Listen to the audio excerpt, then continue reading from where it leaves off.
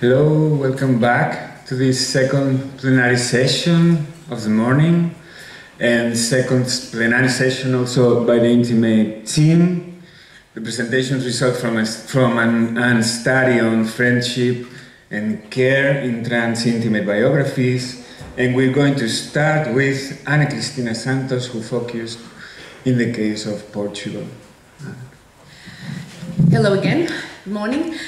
In spite of significant changes in recent years, there has been a deficit of visibility for lesbian, gay, transgender, intersex and queer people throughout history. This lack of visibility has led to a deficit of empowering representations of LGBTIQ people.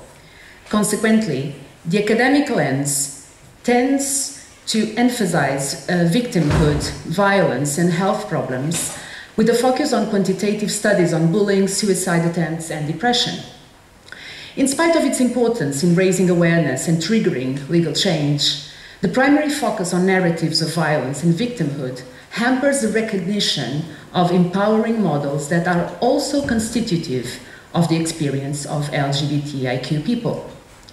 Now, this paper seeks to partially address this deficit by placing the role of trans and non-binary persons at the center as agents and not objects in caring for others.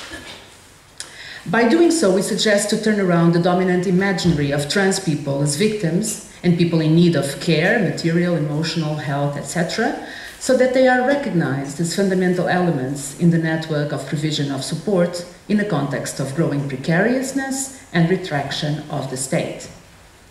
This inversion of the analytic paradigm about trans and non-binary persons will be done through the theme of care, using it as an entry point to suggest care as an heroic act in everyday life, and to inquire about the cis-normativity underlying the imaginary of the hero. Now, within the broader field of studies of the heroic, the figure of the national hero has been analyzed as part of the discourse that reconstructs the nation as a myth, defining itself through values such as courage, determination, physical strength. Such attributes are constitutive of the dominant paradigm of hetero-cis masculinity. But one aspect hardly addressed is that of the homogeneity of the hero. Indeed, national heroes are often similar, surprisingly homogeneous, in an objectively impossible way. In the context of Southern Europe, at least, all heroes who are not the exception that confirms this rule are white, young, heterosexual, cisgender men with proven physical and psychological strength, without disability or chronic illness. It might be suggested that the imaginary around the hero is indebted to eugenics. Many questions could be asked now. How can the nation accept to represent itself with such a reductive image? To what extent does the representation of the national hero contribute to an exclusionary form of citizenship? What are the heroes that we do not talk about? Where are they? How do they represent themselves? Who silences them? Is there room to recognize the micropolitics of heroism in everyday life? What mechanisms work so that some models of heroism are allowed to represent the community, while others remain dismissed as abnormal, dangerous, discredited, strange, or monstrous? And where are trans and non-binary people at these crossroads between heroism, body, and diversity? To what extent are trans and non-binary people examples of heroism? In short, through the way the heroic body is constructed, trans and non-binary people seem to be excluded from the representation of heroism. And yet, through the dominant transphobia, it is trans and non-binary people who, in daily life, face strong threats to their integrity, committing micro-acts of resistance that alone could constitute heroic acts. Therefore, it would be useful, perhaps, to review the concept of heroism. The ability to render aid in situations of adversity constitutes a central element of what is defined as an heroic act. Indeed, the etymological origin of heroism stems from the Greek word heros, which means protector or defender. So in this paper, I suggest that we think of care as an heroic act, especially in contexts where, through increasing precariousness, both the state and families fail in social protection. In this sense, in Southern Europe, welfare society is strongly anchored in networks of friendship, constituted also by trans and non-binary persons for whom the bonds of friendship were often the only means of salvation that first and foremost allowed them to survive. The interviews included in this paper were conducted in Lisbon with trans men and non-binary people, again self-identified as such, between 25 and 45 years old, and with a mixed socio-economic background that combined a high level of education with incomes which were below 500 euros monthly.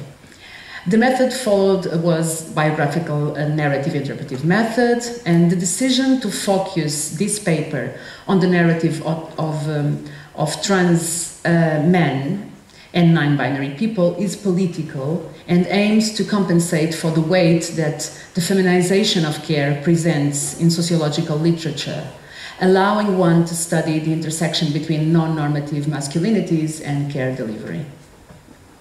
From the analysis carried out, we identified three main types of care: intersubjective care, bodily and clinical care, and care in daily management.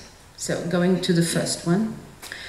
Intersubjectivity can be defined as the ability to relate. In the interviews, intersubjective care often took the form of welcoming, not judging, putting people at ease, forming solidarity.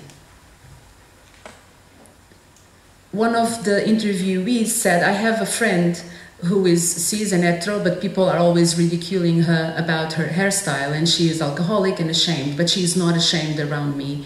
I do not judge, it's these things that are very important to me. I feel it's my responsibility to help as I can." Mika, non-binary, in that age group, as you can see in the slide. Also Ricardo, non-binary, he says, "My grandmother went to the hospital and it was very bad. I went to visit her. I think I asked her if she wanted to pray because I know it's an important thing for her. We were praying to our guardian angel. And then she taught me again. For a long time I had no longer remembered. We stayed a little while to pray. She started to do things and then sometimes she forgets and then we remembered and I am there." In these examples, intersubjective care focuses on the ability to provide support in situations of vulnerability by suspending value judgments. Such non-judgmental capacity can be interpreted as a result from the incorporation of experiences of discrimination, leading to an empathic positioning. Through intersubjective care, we can return to the definition of transgender proposed by Jack Olberstam that suggests trans as a relational form. The relationality that a trans body represents leads us to the idea of an alliance with other precarious existences, recognizing a body that is, after all, a collective, a body in alliance, as Judith Butler points out. Along these lines, relationality as a marker of a collective trans identity extends to the understanding of care as a relational practice. And in fact, this care relationship involves agents who do not necessarily inhabit the inner circle of intimacy, as we shall see in the next case of bodily and clinical care. Under this designation, practices of support to other trans and non-binary persons are grouped in relation to technical knowledge about the body, hormonal treatment, and healthcare. Learning to bind one's breasts or to use makeup in drag workshops, for example, are forms of help provided by trans people to other trans people in our study. Information about the professionals facilitating a diagnosis and access to hormone treatment, or detailed knowledge about the impact of medication in libido, for example, are also areas of intervention described by our participants. Clinical care also includes the provision of help to health professionals who are unfamiliar with transgender, but nonetheless demonstrate willingness to learn. So Hugo, self-identified as a trans man, says, I felt that, so I started to also be a support for other people, because what a person does from the beginning is to look for a lot of information in very different sites and many different types of information. A support that I curiously feel almost always end up providing is the support that is given to the doctors, whether they sense they are being supported or not. For these health professionals, trans people are fundamental and irreplaceable sources of information because they have a specialized and in-depth knowledge of the experiences they go through, obviously, and this has been pointed out by Zoe Davy and Lucas Platero in their studies. Moving to the last type of care identified in my study. The management of daily life is done through support networks, often constituted in the context of friendship.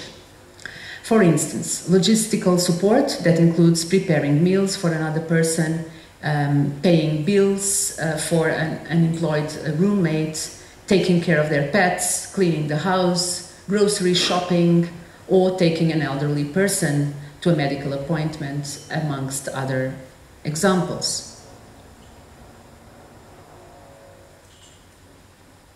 So Hugo describes a situation in relation to his uncle, and he says, I've been a permanent support on several levels, from dealing with medication, doing those things you see in ads for geriatric assistance, basically these things of sorting out medication, going to the pharmacy, doing something here or there, taking him to the doctor, and also taking him to the gymnastics class when he needs it.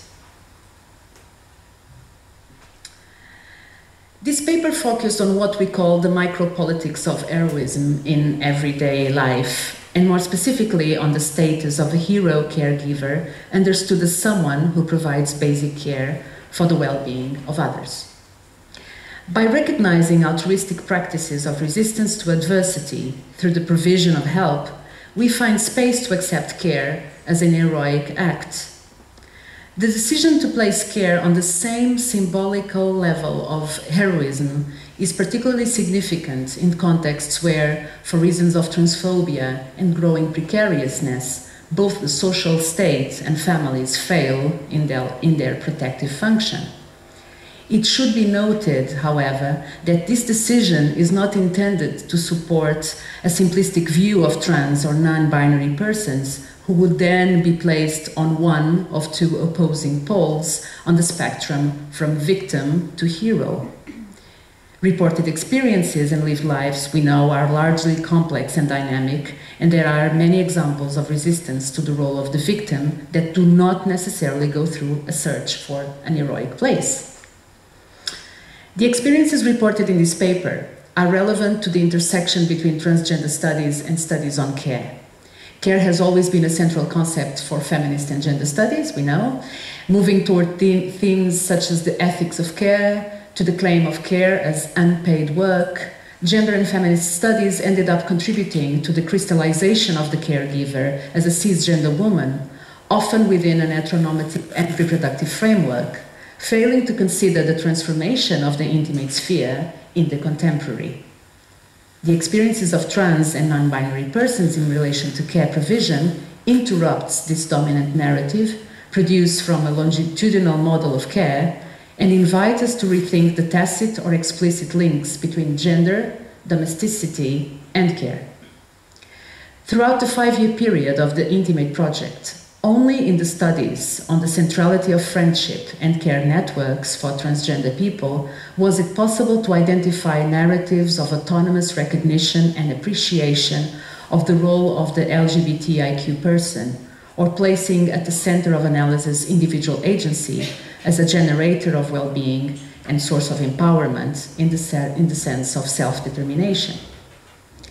In Portugal, as in the Spanish and Italian contexts, we collected stories of care for elderly people, especially family members, parents, aunts, uncles, grandparents, but also care for other transgender people and people in precarious work situations, suffering economic and emotional insecurity. The life histories that we have gathered in the Portuguese context cannot but be interpreted in the light of a strong family-oriented Southern Europe, where the informal care network aims to fill the flaws of a welfare state, of a retracting social state more recently. Among the interviewees, we also had examples of assistance given by transgender people to healthcare professionals who were unaware of important aspects of clinical and/or psychological support for trans people. But in parallel to the biographical accounts we have recorded, it is important to recognize the stories that we have not collected, including support for children of trans and non-binary people, for example. The stories that we have encountered and those that remain untold prove the conceptual and political relevance of continuing the work on this topic, placing the analytic emphasis on the agency of trans and non-binary persons.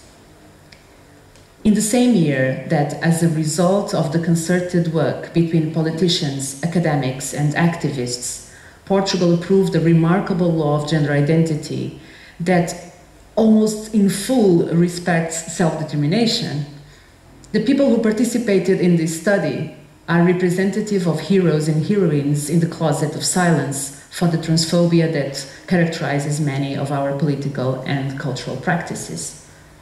This is also why the experiences of trans men and non-binary people constitute a fundamental political platform for sociological rethinking the concepts of care, masculinity, heroism, and corporal dissidence within the framework of intimate citizenship in Southern Europe. Thank you. Now we are moving to Spain, to the Spanish context, with a presentation by Luciana Moreira. Okay, thank you. Throughout their lives, from the beginning of a process of self-identification, which is then gradually transposed into different personal and social realms, trans people are often forced to distance themselves from their family and friend-based care networks, and this because of a sense of rejection. This lack of support also extends to an institutional level in relation to healthcare or juridical recognition, for example.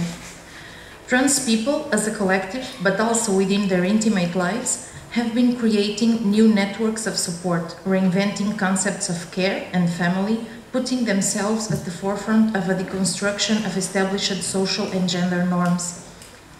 It is my purpose here to use and problematize Manuel Castell's conceptualization of the contemporary network society, in which technologies have a fundamental place in the creation and maintenance of networks. To the author, a network society is a society whose social structure consists of networks powered by microelectronics-based information and communication technologies. More specifically, the concept serves as a starting point for evaluating the virtual and real networks, real like face-to-face, in which trans people participate. How do new technologies enable the creation and maintenance of support and care networks within and beyond the trans community? To what extent does contemporary society allow the creation of networks that are more independent of traditional structures? And what tensions can arise between those networks and society in general? And I'm already cutting. Dean Spade,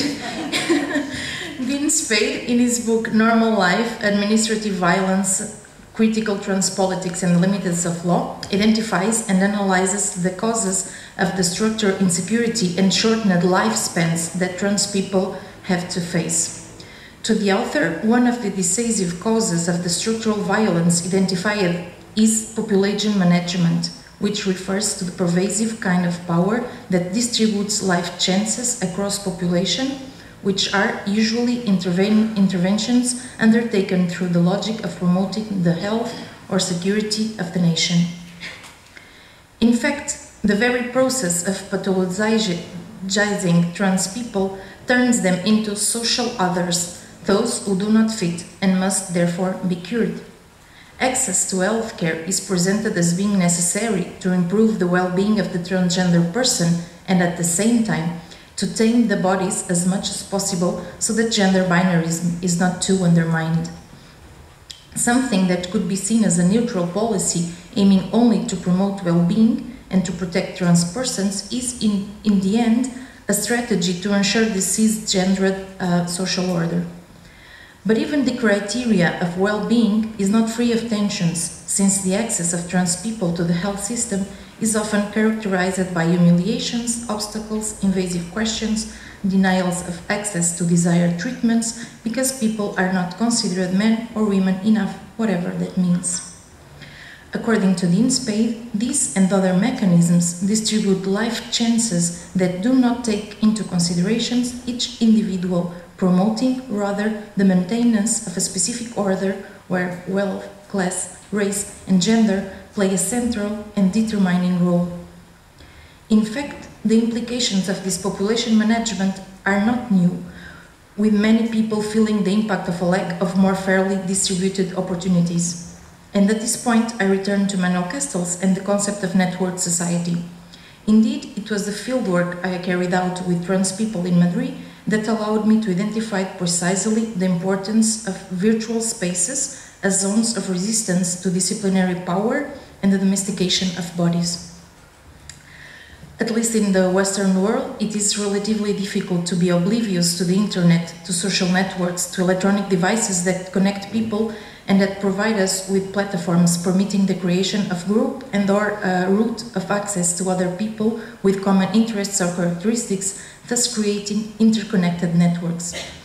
Despite provoking criticism, a fair criticism, the present liberal and global system in which we live, characterized by Castells as the network society, has also allowed the creation of microzones less susceptible to contemporary modes of social control. Though personal, including face-to-face support networks, social networks, the use of electronic devices, and sometimes the intersection of all three, trans people have been able to create spaces of resistance to an oppressive system, to gather knowledge and share it, to care for others and provide help, thereby strengthening themselves and resisting heterosis normativity in a society where, as denounced by Spade, opportunities are controlled and trans people face many difficulties that prevent them from living a good life.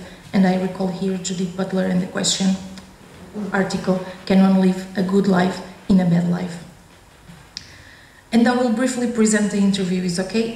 They were all collected in Madrid, in Spain, in 2017, and they answered to a call of where we were searching about trans people and interested in networks of care. So these people write us because they saw the call, okay?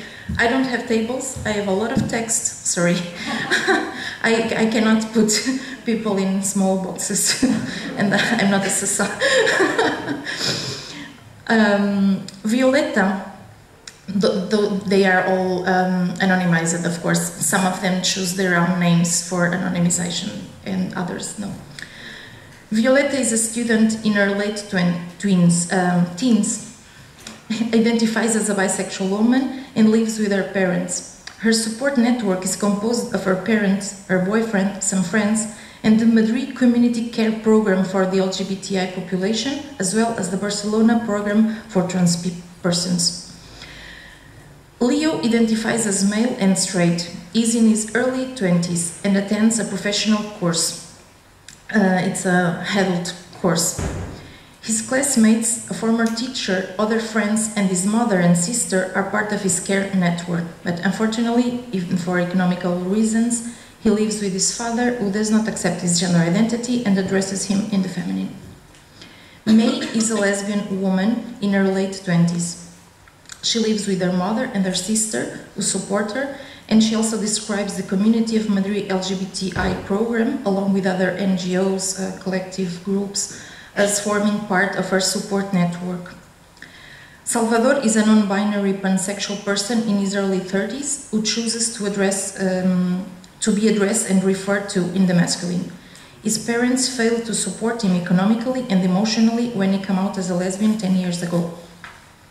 He shares an apartment, and this network mainly consists of friendships and trans support groups. And he runs a small precarious company, but he can live with it. Josh is a Latin American trans bollero in his late 30s, and I use the term bollero because it's the masculine word for bollera, the Spanish word for dyke.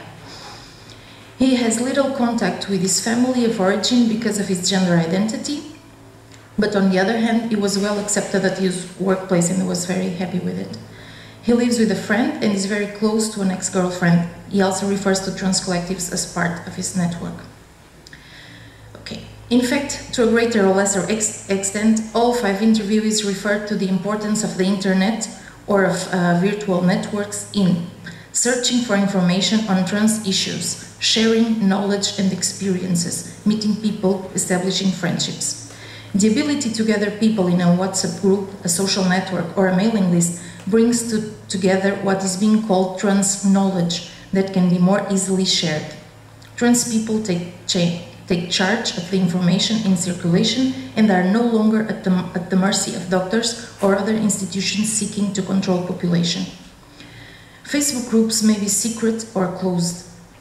WhatsApp and Facebook groups are managed by the parties in question, so that information flows easily between participants who are at the same time protected from other hostile groups. For example, for Violeta, the information acquired through trans people studying health has been very important. She comments on how they share information with other more vulnerable trans people or those who simply seek more reliable information. And I quote her. So, it's a result of academic education, because the transgender population has more and more access to university training. I have contact with trans girls who have studied biomedicine or pharmacy, for example, and they have searched for their own bibliographical references, their own studies, because there are very few endocrinological studies, and the few that exist have been the object of searches by these people in order for them to have the safest medication options. In my case, for example, in contrast to what the endocrinologist of the Social Security Office proposed, I've been given the option of requesting injectables from abroad, in transit, which is where I'm going to be treated.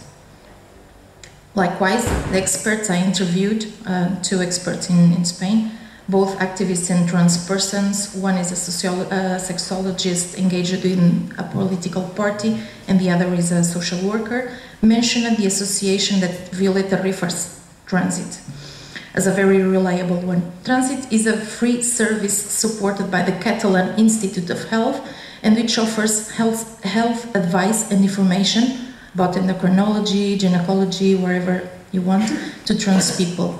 It does not matter where people are from. They are supposed to be in Spain, but I know there are people from abroad also emailing them. They just need to email. It's not necessary to have a diagnosis, and it does not matter at what stage of transition a person is, or if the person really intends to start something. And I quote Violeta again. I'm doing everything by email with Transit from Barcelona. Well, personally speaking, I've also found their manner to be very good. Because unlike most endocrinologists or professionals who treat trans people, their first questions were, their first premises regarding the treatment were, you choose the rhythm, you choose what changes you want. Well, the first question was, with what name do you want us to address you, and what gender? Indeed, there are many references to the importance of social networking and contact with other trans people that the interviews could not have otherwise known or heard about.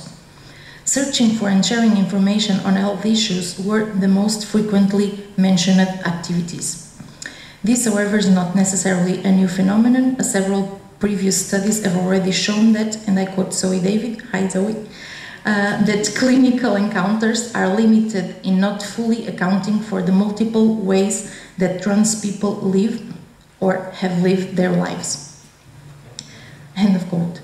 Several interviewees shared their fears, recalling countless stories of humiliation, halted processes, and long delays in gaining access to desired treatments. Furthermore, the search for information online also plays an important role for people who decided not to go through the processes defined by medical protocols and who instead choose independently the changes to be made upon their bodies. That was the case with Josh, who did not need clinical services for anything other than a mastectomy. He told me how he chose the doctor to perform the procedure. I chose that doctor by searching the internet, watching a lot of YouTube videos. A lot of people commented. Well, I have operated with this doctor, I have operated with that doctor, and this name came up a lot. And I saw the results. Definitely the operation that this doctor did, I saw the guys who had surgery with this doctor and he does it very well. And there were others that were terrible. It's like, oof, well, no, I'll find this one. He does it very well, so that's why. All because of YouTube. The use of the internet goes beyond the search for technical or specialized information. The interviews were also part of Facebook or WhatsApp groups, which serve as platforms for emotional or support, care, or which simply facilitate contact with other trans people. These groups work locally, by city, or by bringing people of a certain age together, or by gathering mainly non-binary people, or trans women, or other specific groups. Salvador, for instance, told me about a group for younger trans people living in Madrid. This group, it's not that it's a group in itself. What happens is that several of us, all trans, coincided in a number of different activities. And in one of these activities, we said that we are going to set up a WhatsApp group. In other words, in the WhatsApp group, it's automatic. A person says, "Is anyone free? I'm having a bad time," and that kind of stuff. And it takes 5 minutes for someone to answer. And we make a plan and go out. Or if you can't, you say, "Look, I can't, but cheer up. If you want, we can talk on the phone." There is another kind of availability. I don't want to say by any means that other friendships are not there, but they are there in a different way. In the end, you are on a different wavelength, even if you don't want to. Okay. But if social networks are not friendly, managed by or for trans-friendly people, they can also obviously be a source of exclusion, functioning in this case as an instrument to maintain the dominant cis-normative logic and blocking life chances. And this was the case for May, who seemed to have found work through an online jobs network, but when she clarified that she was a trans person, the established contacts were abruptly cut. Fortunately, sometime later, May attended a workshop that aimed to prepare LGBT plus people at risk of social exclusion for the job market, and she was lucky enough to get a traineeship. And I quote her, "Another company from my sector was also very interested in me. They contacted me through LinkedIn, and at the time, my LinkedIn profile had my old photo and my old name. What happened? They were very interested in me for a whole week, and then, when I told them that I was a trans person, they stopped giving signs of life.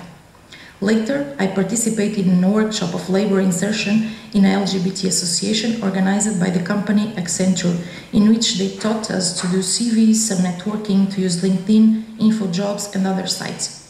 We did interview simulations to see what we could improve or when interviewed. I should say that this company also has a diversity program. What does that mean? That they also have a company policy in which they try to hire LGBT people who are at risk of social exclusion, which is my case too. It is really quite encouraging that there are still companies that can look out for the collective a bit. And today I'm doing the training, and in the future I'll be incorporated into this company. And this was actually true because she later told me. These examples illustrate how the virtual world, the internet, and various types of social networking has made it easier for trans people to look after themselves by accessing more information, allowing them to decide what to do or not to do with their identities and their bodies. In addition, people also establish networks of support and mutual care, as well as groups in which to seek help for themselves. Information and care networks consist of huge instruments with which to resist medical and administrative violence towards trans people. They also work towards positive social change, albeit still small, to that normative distribution of opportunities denounced by Spade. But also, as Castles reinforces, online interaction do not replace face-to-face interactions. On the contrary, they complement each other, and virtual networks, or some of them, are often found to move from the virtual world to the real world and vice versa, a fact which also came to be detected in the narratives of the interviews for whom their most important friends almost always represent a physical and emotional contact. And I will just give you some examples. This is Salvador again. We use these groups, but in the end, it's important to see each other in person, because it's true that technologies help, but it's not like going to events. Well, I know that social activities, or COGAM, or the Community of Madrid LGBTI program, is how I'm getting to know people. In fact, there are people that I have as friends on Facebook, and I do not meet them until when we see each other there. Because there are people who love having you on Facebook, but who are afraid of meeting you. But if they know you, it's something else. It's just another different example. If I had not had the classmates, and this example is Leo, it's the first time I'm using him, it's about the situation in his school. Even if Madrid community has a very friendly legislation where schools should accept the social name to say it.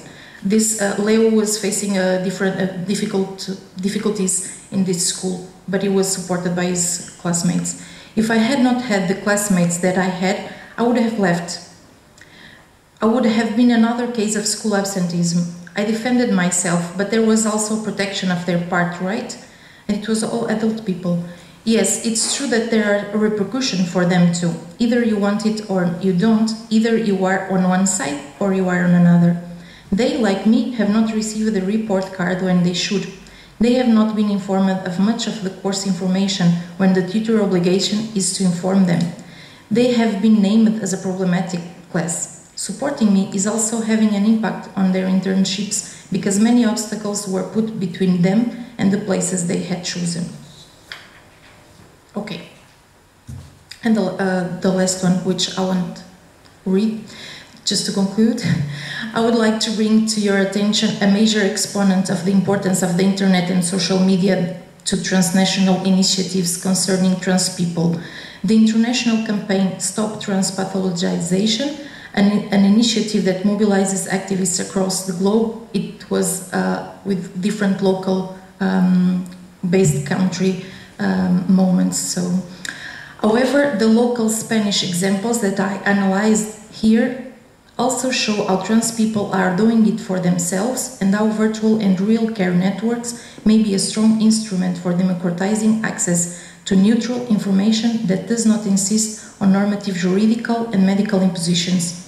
Internet and electronic devices and the flow between these and face-to-face friendship networks provide trans people with a support infrastructure that manages reliable knowledge, material resources, and care networks that allow people to fight even more against hostile contexts. All those intersected trans pathways are creating more and more possibilities for critical trans resistance. Thank you.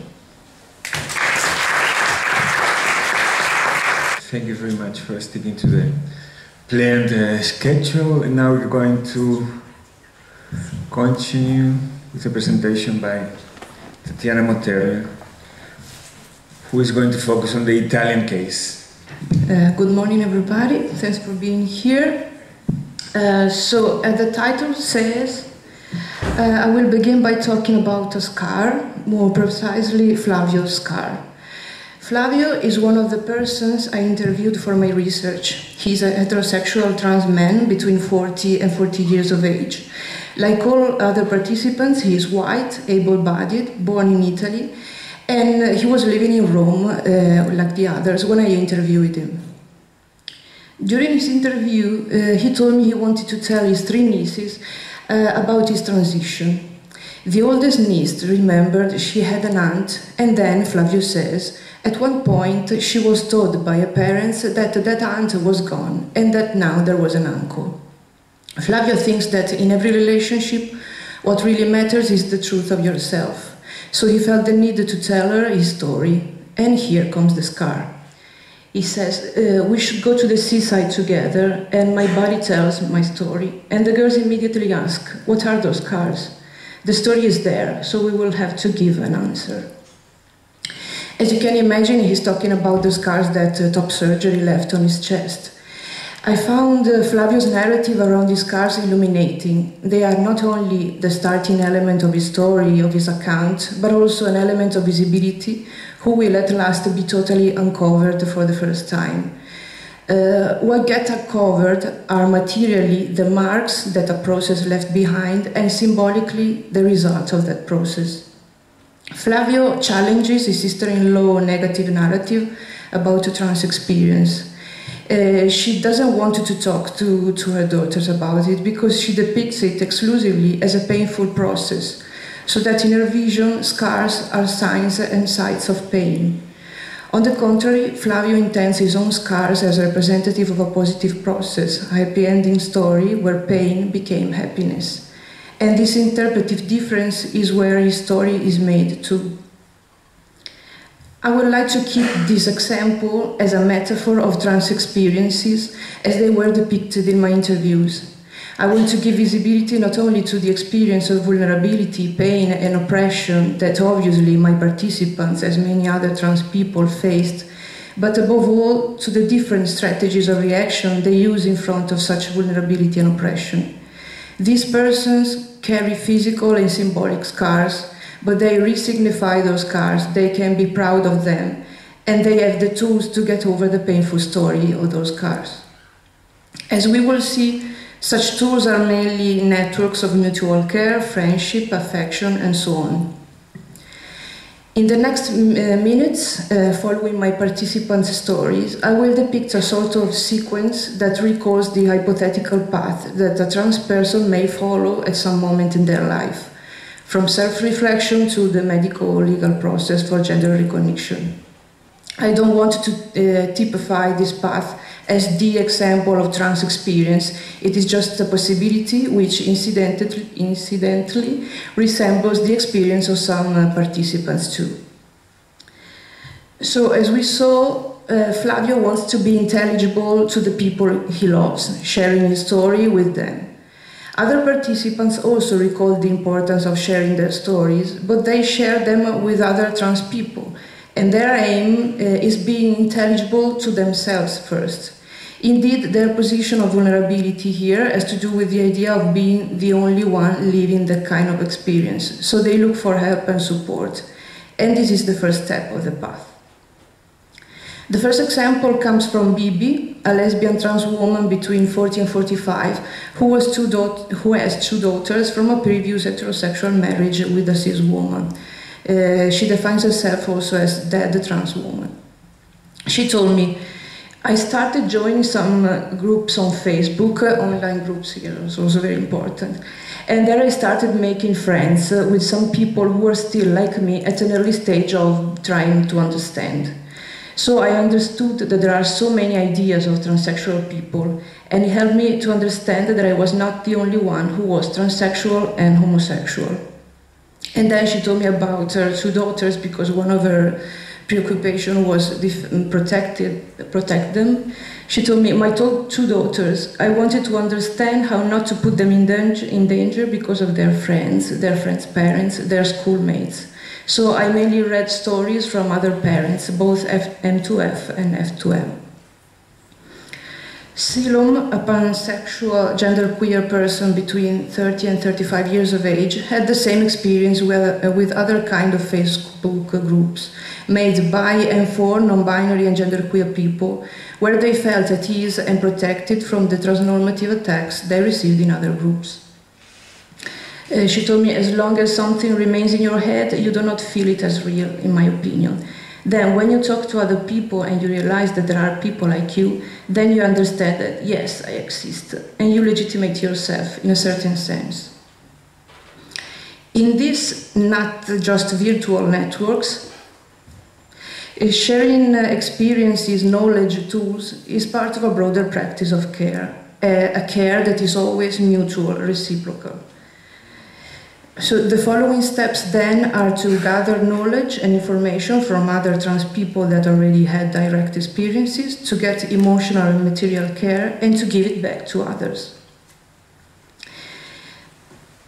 Penelope, after telling me about the most difficult moments of her recent past, when the support of her online friends was fundamental for her to keep going on, She also told me about her present involvement with support to suicidal people. The mutual value of care emerged as a common feature among participants. In different ways and forms, everyone talked about not only how they had been taken care of, but also how they did take care of other trans people, of their families, of their friends. Care also comes from the people we already know and love, that already are part of our lives. And for this further step, I go back to Bibi, since I really like this part of her account. Talking about friendship, she said, I don't know if I could call them friends, but anyway, within the family context, they were the first people who supported me, my two daughters. And one example of such support is this. They always call me dad anyway, but they inflect it as feminine. My younger daughter, we were having lunch with some friends, and this child said, but how is it a female dad? There are no female dads. Yes, my dad is a female, so they exist. And she always corrects my parents when they use the masculine with me. I like the fact that she talked about her daughters as friends because they were the ones that supported her the most, contrary to her parents. Max, a pansexual trans man who self-defined as a typical male, between 25 and, no, atypical, one word, non-typical male, between 25 and 29. He doesn't receive any kind of support from his family of origin, but he feels he has another family. He said, I had just quit my job and I didn't have the money for testosterone.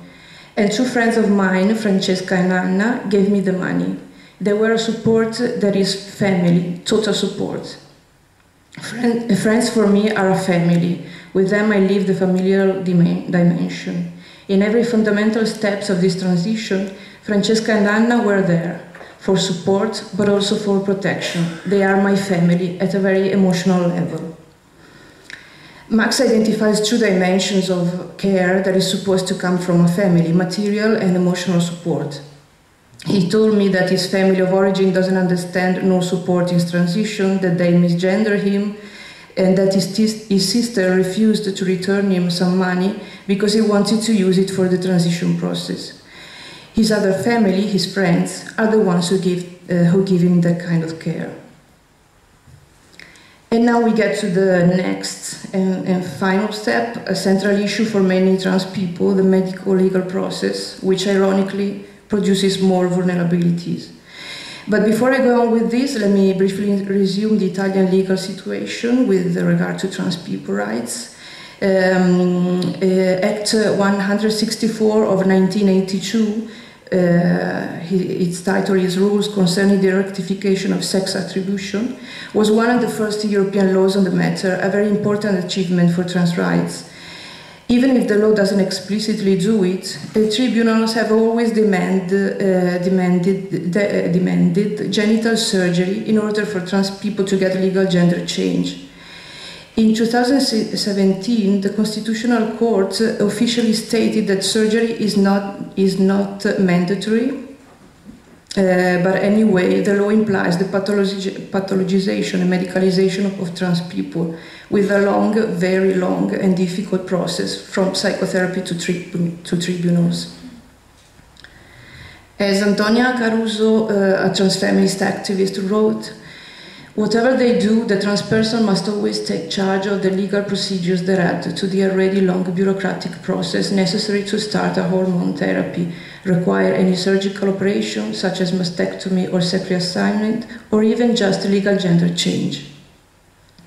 Moreover, according to the law, medical assistance during the transition should be covered by the public health system, but in practice, the whole process can be very, very expensive.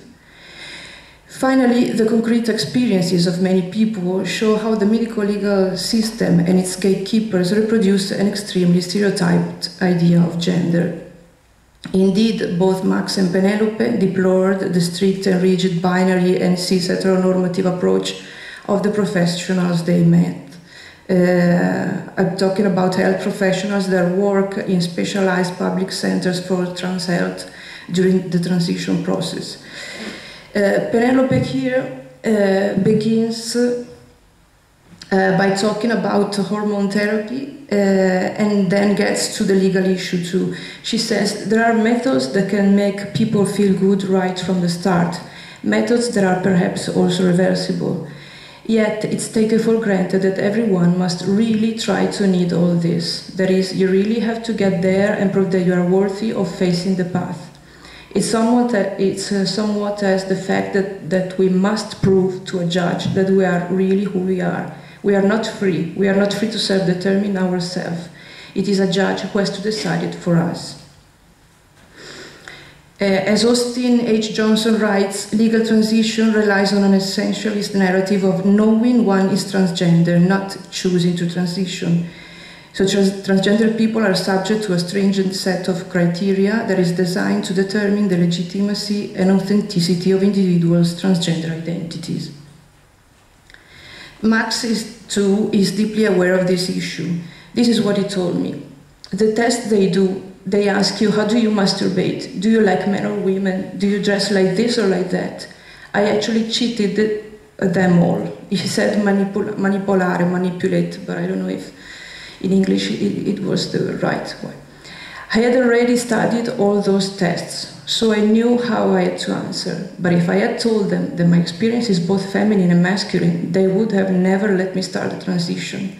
According to them, if you are F2M, you must like women, you must dress in a certain way, you must not use makeup, you must completely reject your genitals, you must necessarily want to do surgery or take your breasts off.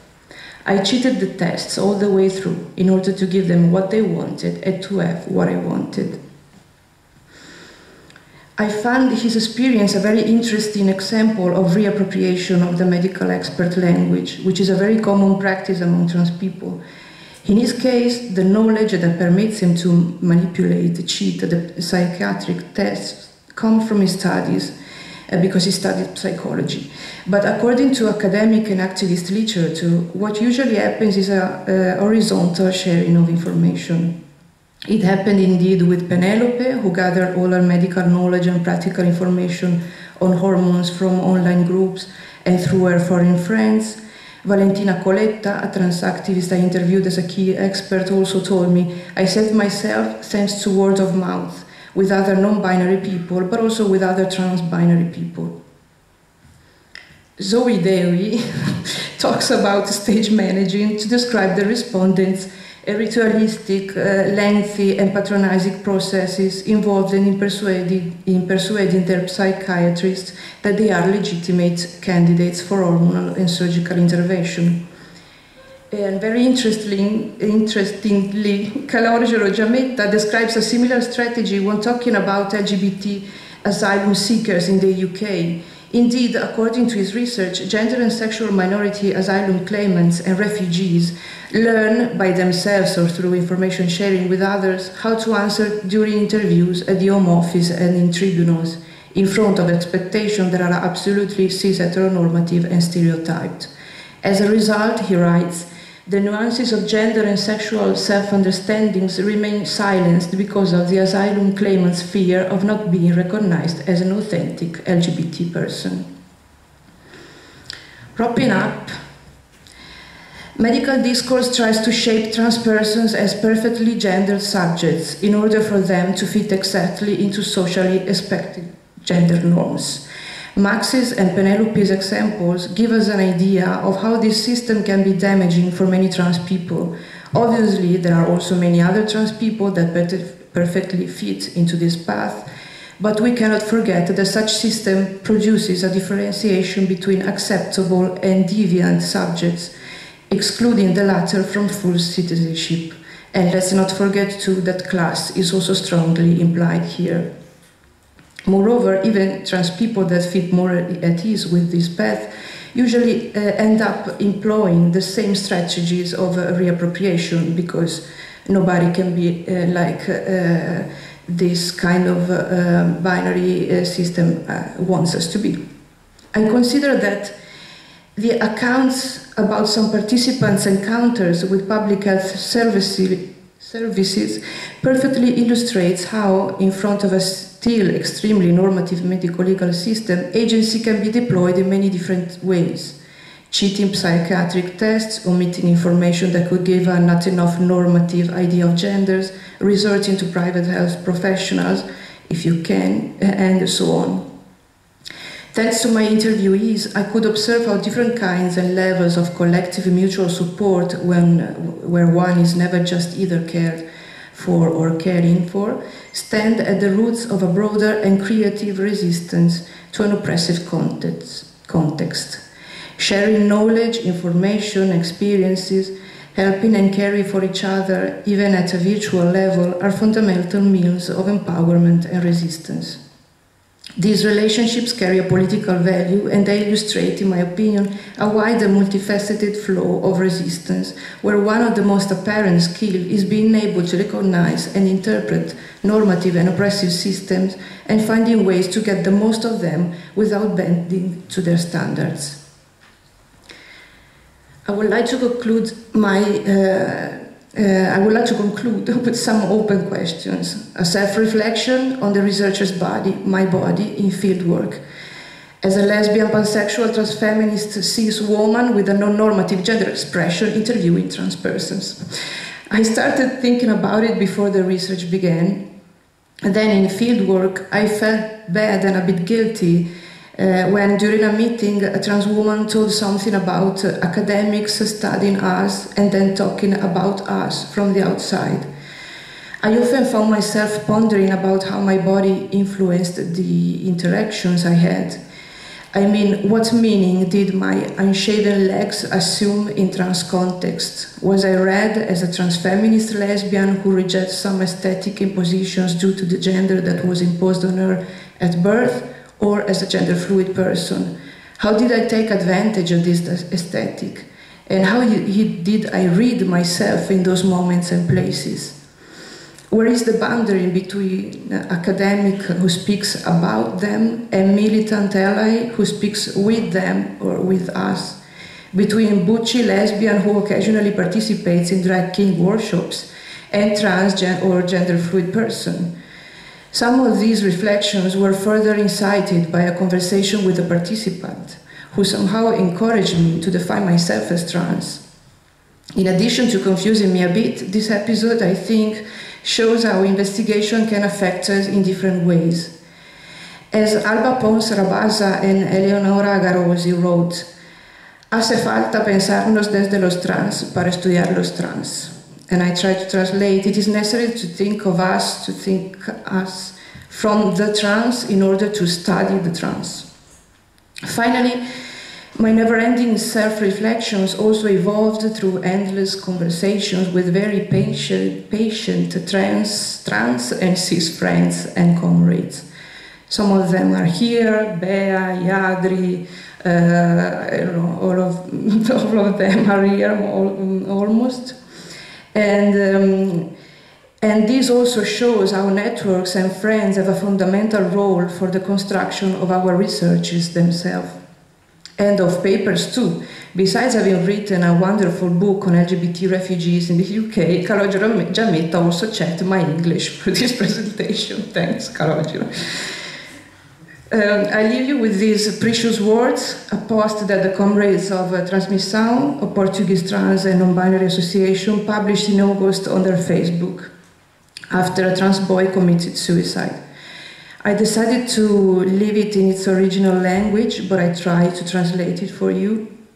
They say, in the last days, unfortunately, we have witnessed the worst consequences of the isolation of trans people.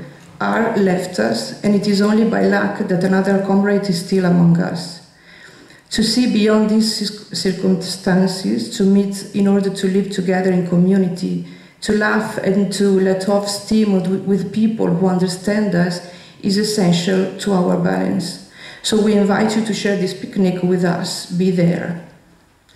Thanks Transmissão for letting me use this text, and thanks to you for listening.